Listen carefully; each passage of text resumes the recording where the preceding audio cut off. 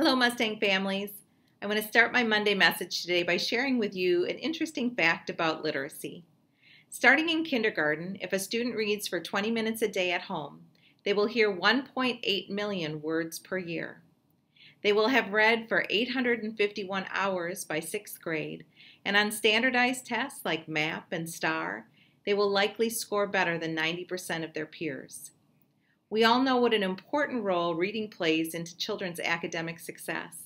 And one of the things that we do in our school district twice a year to help encourage a love of reading with your children is we sponsor Scholastic Book Fairs. This year, our book fair is online and goes through the end of this week. If your family is looking to add new books to your at-home library, we encourage you to go on scholastic.com and purchase something from our online book fair. Your purchases also allow us to put new books in our school libraries and your child's classroom library as well. Also happening this week is parent-teacher conferences. If you have not yet scheduled your parent conference, please call your child's school. Especially with the pandemic this year, we want to make sure that we make contact with 100% of our families to make sure that they have all the information they need about their child's progress.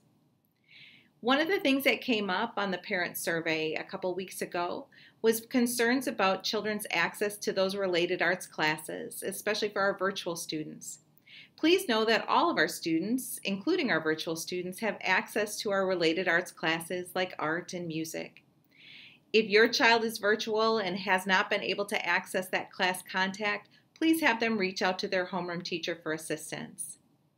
In some instances, working on work for those related arts classes might be just a little bit too much right now for virtual students, and we understand that.